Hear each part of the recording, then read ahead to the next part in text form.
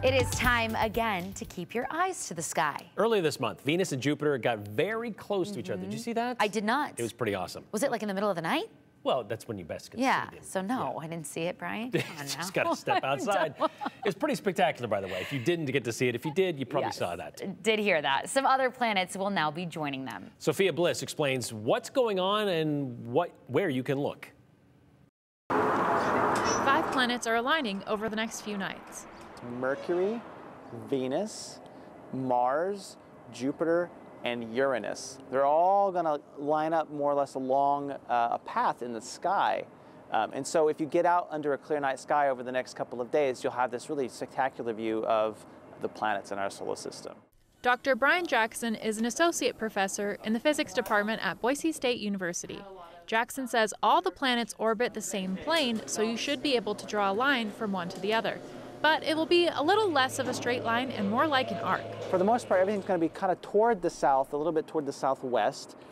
Jupiter and Mercury right now are very close to the sun. So if you want to see Jupiter and Mercury, you're going to need to look just after sunset. They'll be very close to the sun on the western horizon. And then if you look up kind of toward the upper left, you'll see a very bright star in the western sky. That'll be Venus. And then very close to Venus will be the planet Uranus.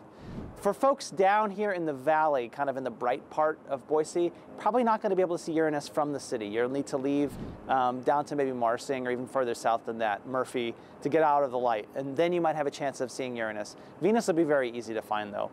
And then very close to the moon, you can see the planet Mars. Jackson adds the best time to see this alignment will be within a half hour of the sun setting. Jupiter and Mercury will be the first to disappear. Venus you'll probably see until around 10:30, and then Mars you'll probably be able to see until around 3 a.m. So to clarify, even though they should all be visible around sunset, they may be hard to spot at the same time. Folks won't need any special equipment to see the planets. That's one of the good things about planets. You can see them with your naked eye for the most part. Uranus is a little trickier because it is dimmer. So if you have a telescope or binoculars, you might want to use them to catch Uranus. And there again, you want to be outside of the city to see it. You'll be able to catch this alignment over the next few days, but the peak is Tuesday. Jackson says the next time an alignment like this will happen is 2040. But the planets are going to be very close to the sun at that time, so weather permitting, this year may be a better time to spot them. For Idaho's News Channel 7, I'm Sophia Bliss.